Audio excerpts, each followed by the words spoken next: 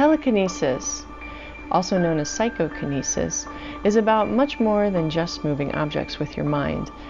In this presentation, we'll follow the journey of two women who learned telekinesis over several weeks. They'll share the surprising ways that telekinesis connects with spirituality, psychology, and more. They'll begin with an introductory meeting with Sean McNamara to get their feet wet. After that, they'll continue training at home. And finally, they'll return to show us just how far they've come. They meet inside Mayu Meditation Sanctuary in Denver, Colorado. Shay Curtis manages Orange Skies, a skydiving operation in Colorado. She's also a certified yoga instructor and meditation teacher. Michelle Cox is a Denver-based psychotherapist. She's also an artist who has a deep connection to horses. My name is Shay. I am just interested in learning all about the mind, all about energy, and I kind of really got into it last year when I took yoga teacher training and just really started to learn about my body, learn about meditation, and that has led me here. My name is Michelle, and I am a licensed clinical social worker, and in my practice I'm really aware of how important it is to pay attention to the connection between the mind and the body. And what I know I've discovered over the last few years is that there is so much that we don't know actually about that. I've heard so many other people's experiences with it, and I know that it is possible, so I'm really interested to kind of have these experiences for myself and just see how it feels, see what I learn, see what I learn about myself. The thought of being able to use energy and my mind to move something is pretty amazing to me, so I'm really excited and pretty open to learning about this and just seeing what's next. Just keep your abdomen protruding. Sean begins by teaching them a special breathing technique to get them in the proper state for telekinesis. Try this out and see. After relaxing further, they begin forming an energetic connection to their objects. And you're not even trying to send any energy or anything like that. You're just looking at it. Now it's time to put the glass covers over the objects to protect them from external air movement. Sean will carefully guide them each step of the way. So you're not pushing in any way, you're just looking at it. Your intention is already there for it to move. In time, the objects will begin to move in response to Michelle and Shay's intention and energetic presence.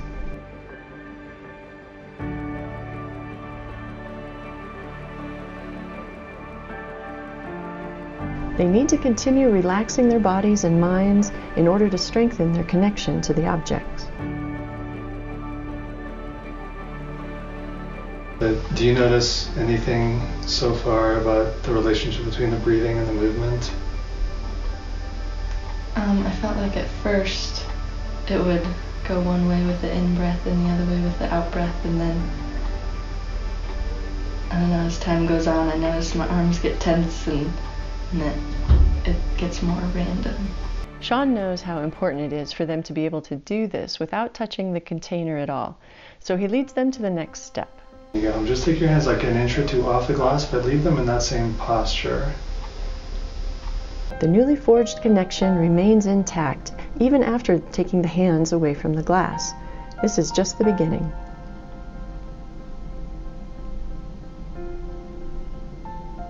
Michelle's connection is unusually strong at this early stage of the training.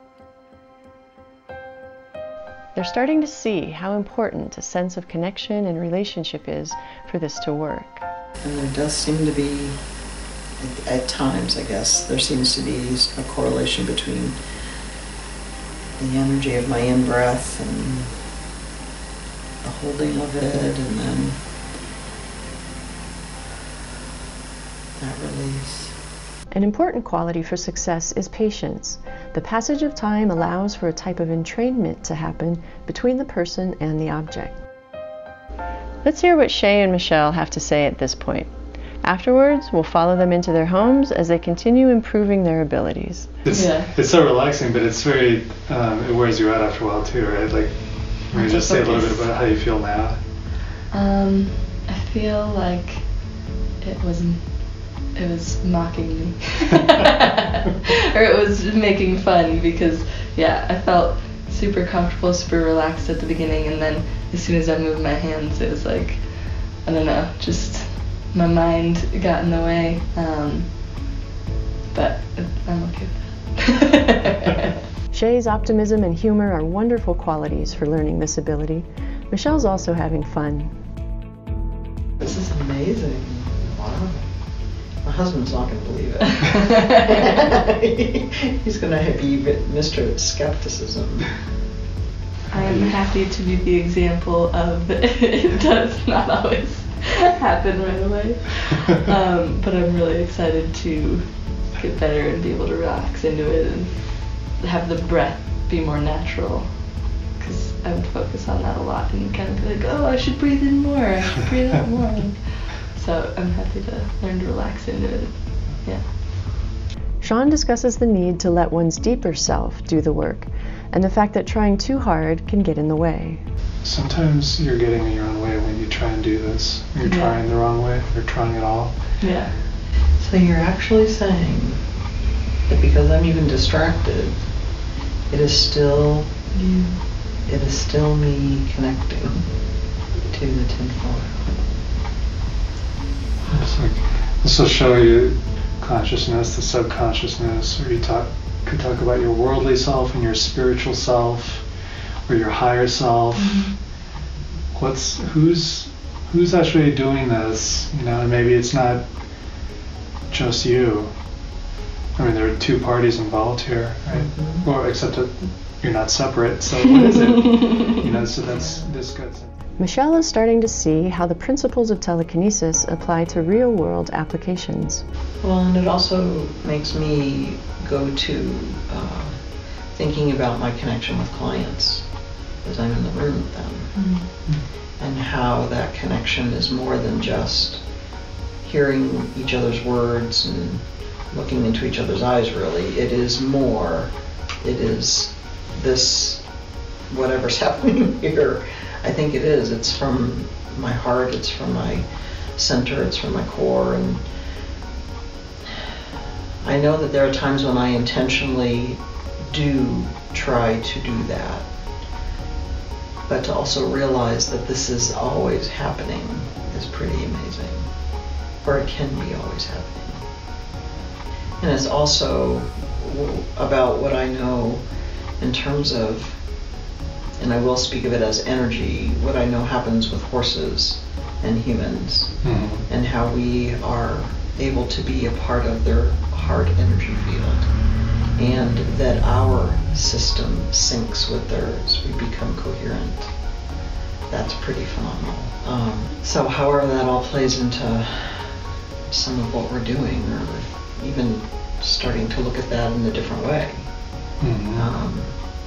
Other than what's measured by all of the scientific instruments that they use to measure that.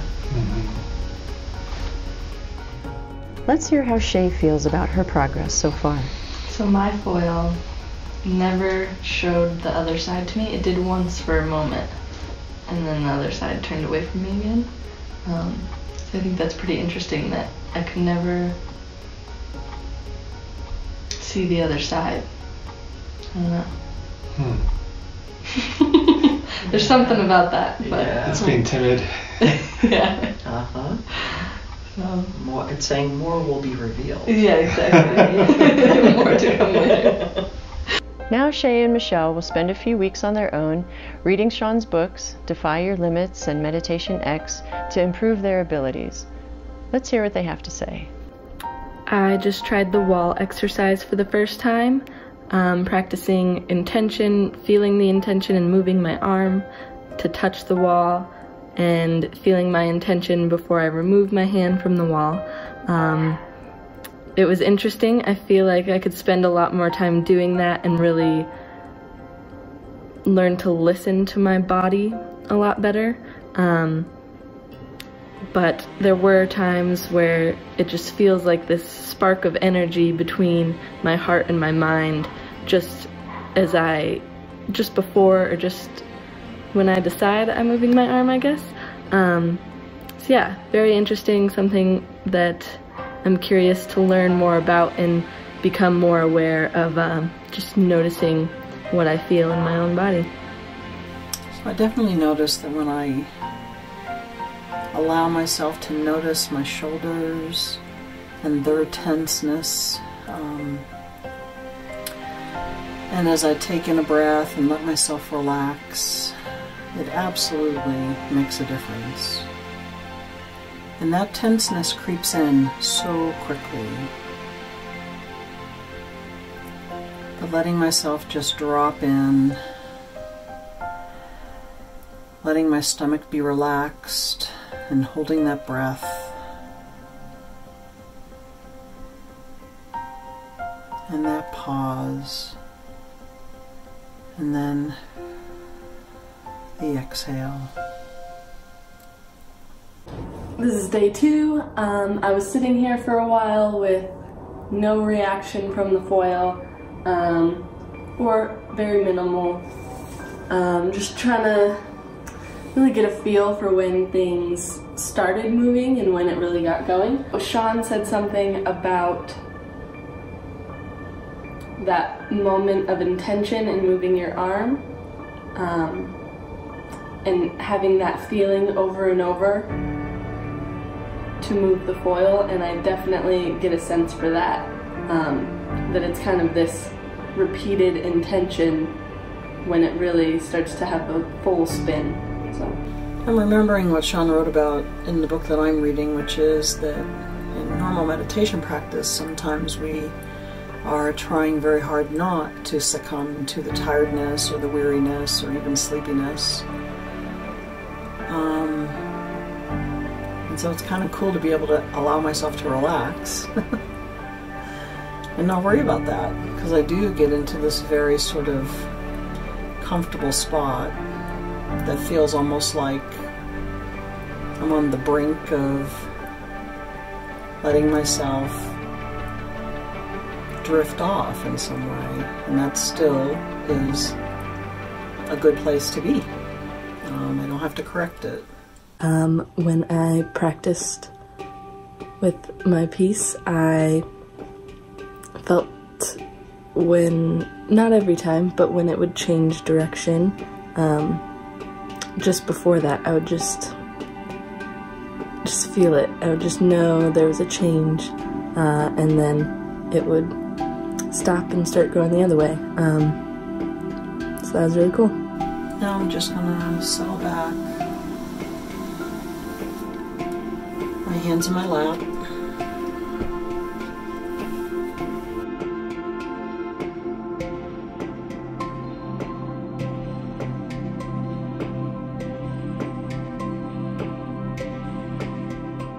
Everybody learns at their own pace, but it's not about how well they can move an object, but what they learn about themselves that matters most. I'm struggling at times, but I've had a couple of just moments that clicked, and the foil just was spinning and spinning and switching directions, and at those times I feel that I really tuned into my breathing, not necessarily doing a full deep breath in, holding it, and then the breath out and holding it. It was maybe a version of that, but more relaxed, so I wasn't focusing on it as much. And then I felt like I tuned into my heartbeat as well, or just noticing my heart or connecting to it. I don't know exactly how to describe, but there was some attention to my breathing, some attention to my heart, and then obviously focusing on the foil. Just a few observations from today in working with the breath, noticing the effect of the pause and the relaxation and the release of the breath. that seemed to be, I think, more influential or connected to how the tinfoil moved, or how much it moved. I don't think I could say that that's true all the time, though, because there were times when my in-breath and the holding and the real focus on my pelvic floor, the depth of that breath, the tightening of my core, that actually also seemed to influence it. So I'm not so sure that for me I can make a distinction yet which is the more effective or more powerful of the two ways that breath is being used, if we want to say it that way. With repeated practice, carefully going through each step, Shay continues improving her ability.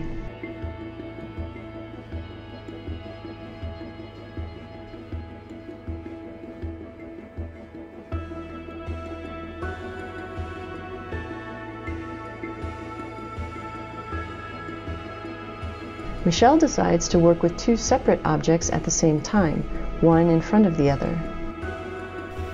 But what has struck me in some of the readings, as I said, and with what I heard in some of the videos that I was watching, was, and these are Sean's words from your book, Sean, it also gave me real evidence of the impact of my mind upon the physical world.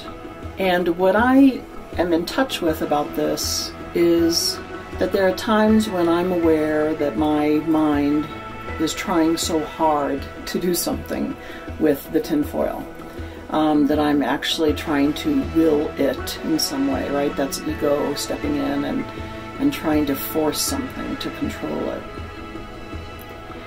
And what I know about that in my own life is that that's not really ever a good place. For me, it's not ever produced very meaningful results, or maybe there are big lessons that are learned with that kind of an experience. After several weeks, they come back together to share their progress. Stay tuned, because after we hear their insights, we'll watch them go far beyond anything they've been able to do so far. Yeah, I've had a lot of fun over the past month, and I was actually thinking to myself, because in your book you kind of go through, like, you know, if you've made it to this point, you've accomplished this much, and you've had these goals, and you've followed through. And I know for myself, it's always hard for me to really lock down personal goals and achieve them. So having the accountability of videoing myself and knowing that we were meeting up again, it really helped me be more accountable through the whole process. So I really liked that. With that accountability, like, I kind of established my own practice at home, and I hope that it's something that I keep doing, because I'm definitely interested in getting better at it and seeing how I can use the skills, I guess, that I've learned to learn about other things and see kind of what else it can relate to in my life. I just thought it was a great thing to add to my routine to help me relax, get ready for bed. I wasn't doing anything remotely like that as part of my sleep hygiene, if we would call it that. It's such an amazing way to have the attention and the focus outside that also allows for this inside to settle and get quiet and drop in, and then your attention is able to be focused. So much of the work that I do with people is introducing them to the importance of being able to be familiar with their body and familiar with themselves at any moment. And it's really, by being able to focus on something else, I think it's almost like a bridge for someone who has a hard time focusing only inside, and learning to approach it as a meditation, because they get to see this thing happening here, but this is all happening also at the same time. Especially, you addressed it towards the end of your book, how it can be similar to the healing practices, or I think like things like you're talking about, where you can focus your attention on your own body and heal different things inside yourself. That's something that is kind of what led me here to learn about telekinesis, because I'm interested in other things like that. Or like when you compared it to prayer, because, you know, a strong connection between, I grew up Catholic, so, you know, learning prayer and just the I guess, meditative style of that religion, where it can be very calming with things like that. And so, yeah, just connections like that to different spiritual things or healing things. And at times it was easy when I went home, but then after a couple of sessions, I noticed myself just trying to jump right into, you know, my hands off the glass or something like that. So then, as I read the book, and you kind of talk about, you know, start with out the glass every time, just kind of reestablish your connection to the foil. So once I started doing that at the beginning of every session, I would start with no glass, then put the glass on, keep my hands on. So doing that progression definitely helped me with practicing at home. Are you surprised by how far you got, or? I am. I've never crossed over to being like across the room or anything, but yeah, there was times where I just would have my hands in my lap and tinfoil's still going crazy, and so that's really exciting to see that, you know, I could officially not be touching the table, anything around it, and just sit there and watch it spin. So that's been really exciting, yeah. I think what's wonderful are the videos that are available that then give a voice to what you're also explaining in the book, with words and pictures. But the video, I think, is a really nice additional resource. When I was reading, the first chunk of the book kind of goes over just the introduction and, you know, the starting steps that you take, and everything that we really went over that first time we met. And then after that, it's just full of different tricks and kind of problem solving and tips.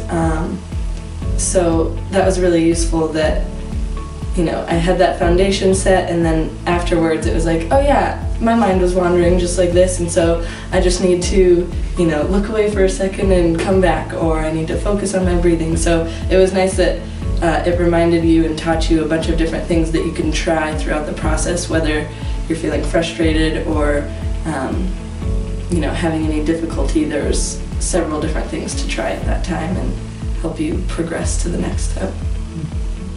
Because it's just, I don't know, with each step you get more comfortable, you believe more in your abilities. And at first I was definitely trying to analyze, like, what's happening? So I would get stuck in my head of just trying to figure out, if I just knew why I was making it move, then I could make it move better. So, you know, it takes practice to not focus on that and settle on just your intention and your attention on the object. So yeah, practice can definitely help you get better and better and do kind of trickier things, I guess. It's time for them to stretch their wings. Sean invites them to stand and increase their distance from the object.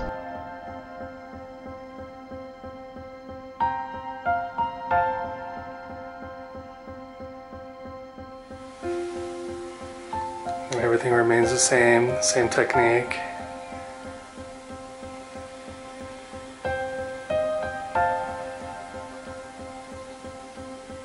They've obviously developed their abilities over the last few weeks.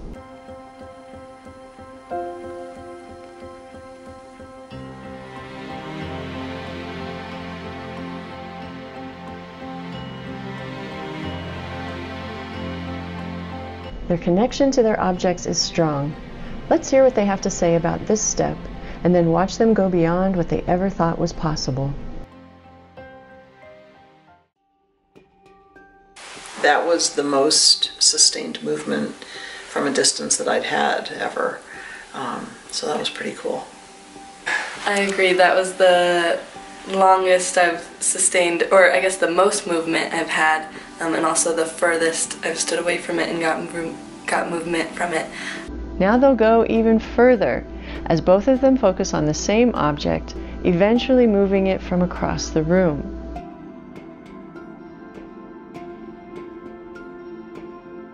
Michelle has a suggestion for making this technique more effective. Would you be willing to try something? Mm-hmm. Would you be willing to hold hands? Yeah. And see what that does, if anything?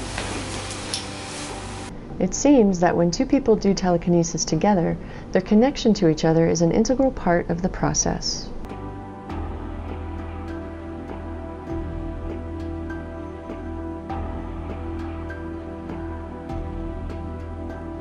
Now it's time to challenge their new connection by standing up and taking a step back.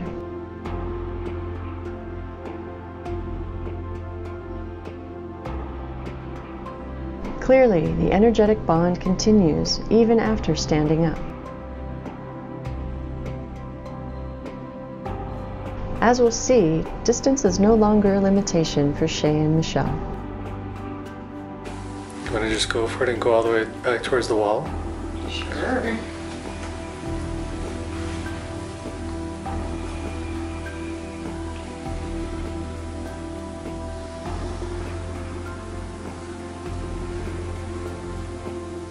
They're pleasantly surprised, but after working at it for so long, it feels quite natural.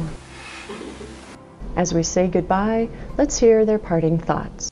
But just in general, I'm really glad that I got to be a part of all of this, because it's been really exciting to learn. It's been cool to see how it differed for you, and you trying with 2 pieces of foil and 2 glass containers. So I just want to keep going and learn more, and probably start doing some of the other things. Like you said, you've done remote viewing before. That'd be something that would be really cool to now try after this experience, and see how I feel they relate, or if I feel like it was easier because I had this experience, which I feel like it would be. So. Telekinesis is an amazing way to experience the relationship between our minds and bodies, and the fact that we are truly connected to the world around us. And there are other ways to explore consciousness. If you would like to learn more or to meet Sean McNamara yourself, please visit mindpossible.com. Thank you for watching.